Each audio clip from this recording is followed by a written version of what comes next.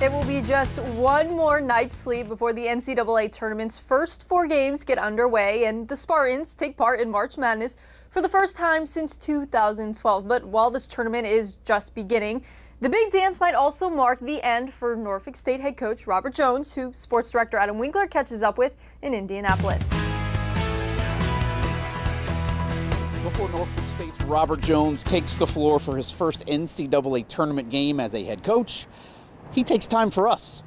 In his last local TV interview before the big dance, Jones and I chat one-on-one via Zoom this afternoon from Indianapolis. We begin with who is missing this March Madness. I wish my mom was here a little bit just to see this, because she saw the beginning of the journey, and unfortunately she passed away early in this journey.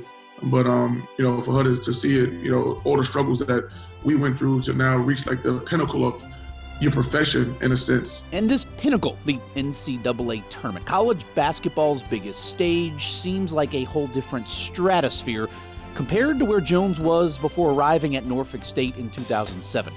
He was coaching high school ball after serving as an assistant coach at the NCAA Division III level.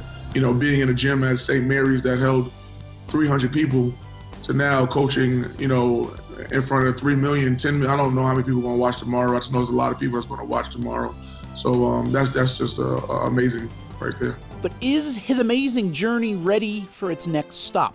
Monday, college basketball reporter Jeff Goodman reports Jones, a native of Queens, New York, has interviewed for the vacant head coaching job at Fordham, a school located in the Bronx. Coach, did you address that report with your guys, because surely they saw it?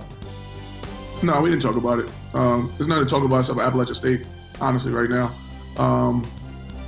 Anything else that happens with that, we'll talk about it, at a later date. But right now, all of our guys, everybody's locked up at Appalachian State, me too. I don't really care about them or anybody else that's trying to get my attention. People are, of course, reaching out and things like that, but I don't care. I'm Norfolk State's head coach.